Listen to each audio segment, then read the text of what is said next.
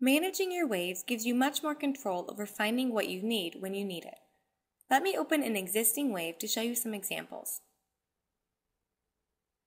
And I'll minimize my inbox. When you click on Archive, this wave will no longer appear in your inbox. This helps to keep your inbox uncluttered, but allows you to still keep the wave. In order to find this wave that's been archived, you can simply do a search for its contents. Or you can click on All from the menu here and you'll view all of your wave messages.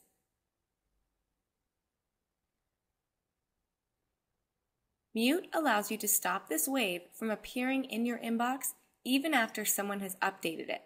So if you don't want to continue on with the conversation for a day and you want to keep your inbox uncluttered, just mute the wave, and then when you're ready to participate again, just search for it. And when you open it, it will automatically be unmuted, and you can click on Inbox to add it back to your inbox.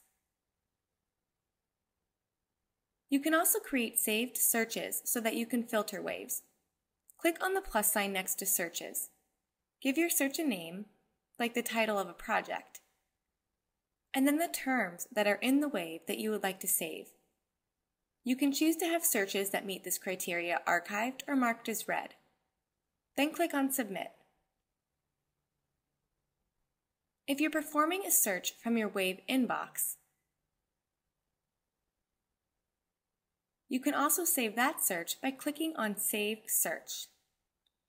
Then just give it a title and click on Submit. Then when you want to find these searches, just click on the search you want to open under the Searches category.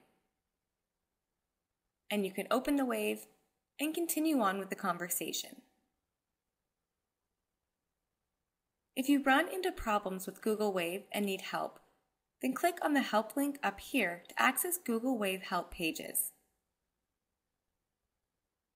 Thanks for watching, and don't miss the first 9 episodes in the Google Wave 101 series.